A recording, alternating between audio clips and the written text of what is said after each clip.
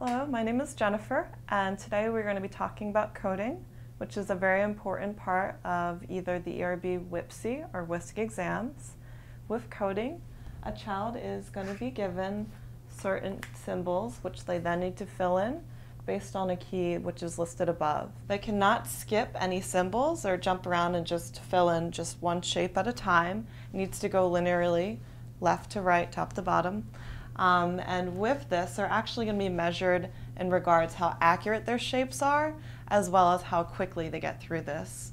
The children are generally given about 2 minutes of time, and if the child stops here, what they'll do is count through how many shapes were answered correctly and subtract any of those that were inaccurately filled in, and that is how they generate the score for that section.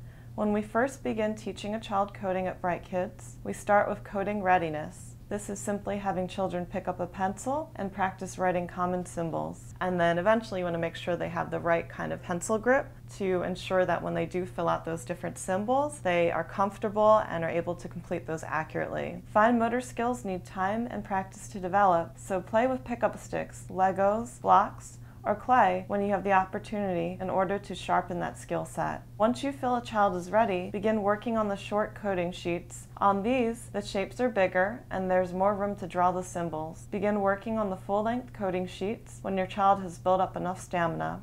Also to keep in mind is it's about a 2-minute time period, so as much as we're concerned about accuracy, it's also about speed.